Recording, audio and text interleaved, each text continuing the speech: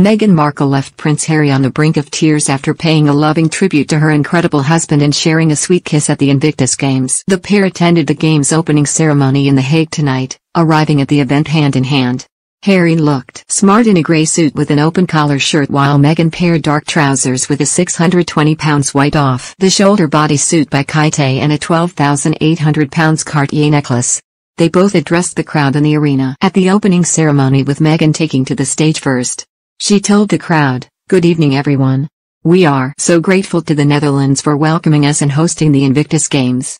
For each team, my husband and I recognize it has taken a lot to get there, both physically, emotionally, not least of which for the Ukraine team, who we are all standing by. We talked about it yesterday, Slava Ukraini.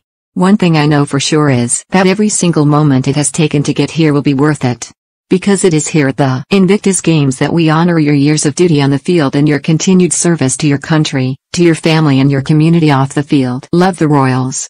Sign up for the Mirror's daily newsletter to get all the latest news on the Queen, Charles, Kate, Wills, Meghan, Harry and the rest of the firm. Click here to sign up. Thank you so much for your service, and thank you to all of the family and friends that are here that have been supporting you along the way, because this is service, this is dedication, and this is the Invictus family. Now it is my distinguished honor to introduce someone that I think you'll all be very excited to hear from. He has also spent many late nights and early mornings planning for these games to make them as perfect as possible for each of you.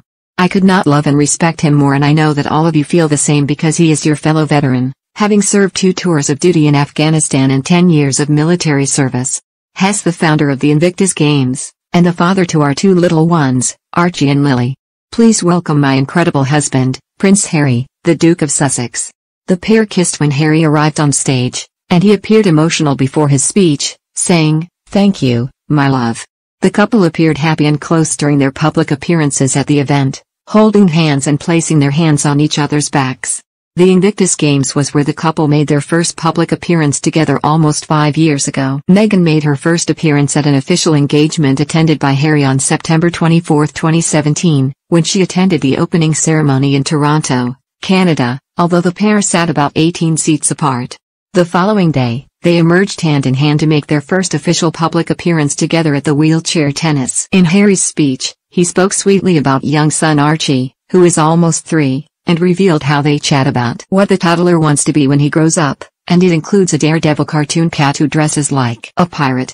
Addressing the Invictus Games competitors, Harry said, "To be role models, or the role models, that each of you are takes strength and it takes courage. When I talk to my son Archie about what he wants to be when he grows up, some days it's an astronaut, other days it's a pilot, a helicopter pilot obviously. Or Quasi from Octonauts. If you're laughing, then you've seen that. But what I remind him is that no matter what you want to be when you grow up, it's your character that matters most, and nothing would make his mum and me prouder than to see him have the character of what we see before us today." Harry said those involved with Invictus have overcome immense challenges, adding, "And together you're healing and teaching the world as you go." Also in his speech, Harry paid tribute to the boundless humility, the compassion and the friendship of the Invictus Games. He said, "I want to personally thank the people of the Netherlands for welcoming us with such warm Dutch hospitality.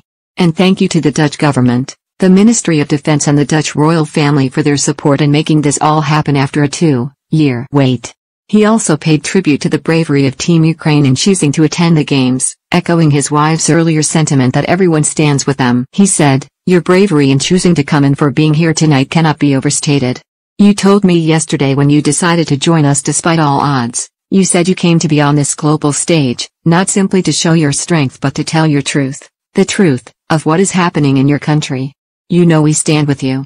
The world is united with you and still you deserve more. And my hope is that this event, creates the opportunity in how we as a global community can better show up for you."